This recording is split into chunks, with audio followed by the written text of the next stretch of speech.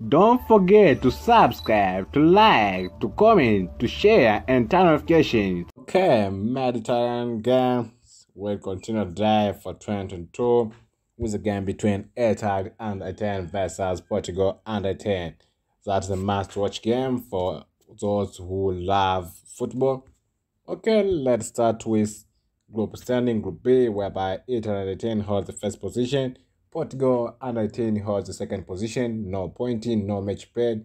So this is a normal arrangement. Let's wait for a lead arrangement according to lead point, according to what effort each team put. So let's wait for the game to know what happened.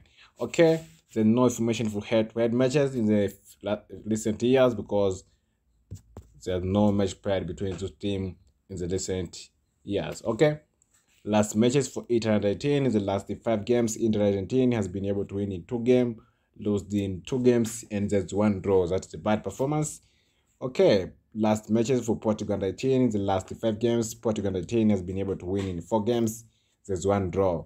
I think this is a good performance from Portugal Argentina, and they deserve to be proud of this result because that's a lot of effort to win 4 games and to have 1 draw. Okay, that's all about Italy under-18 versus Portugal under-18. Let's wait for the starting of the match to know what will happen. Thank you.